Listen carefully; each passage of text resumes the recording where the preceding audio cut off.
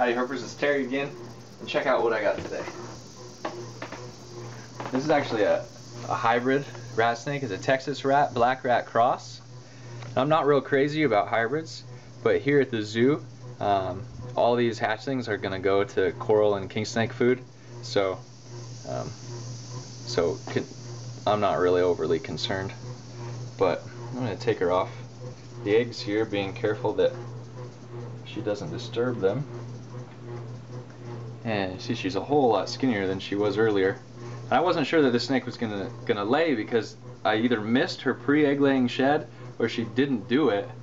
I was beginning to think she was a mule in a sense, and that she wasn't gravid. But as you can see, we've got 1, 2, 3, 4, 5, 6, 7, 8, 9, 10, 11, 12, 13, 14, 15, 16, 17 eggs. That's the biggest clutch I got this year. So I'm pretty pumped. I'm gonna put them on vermiculite. Hopefully in a couple months we'll have little baby rats. So thanks for watching.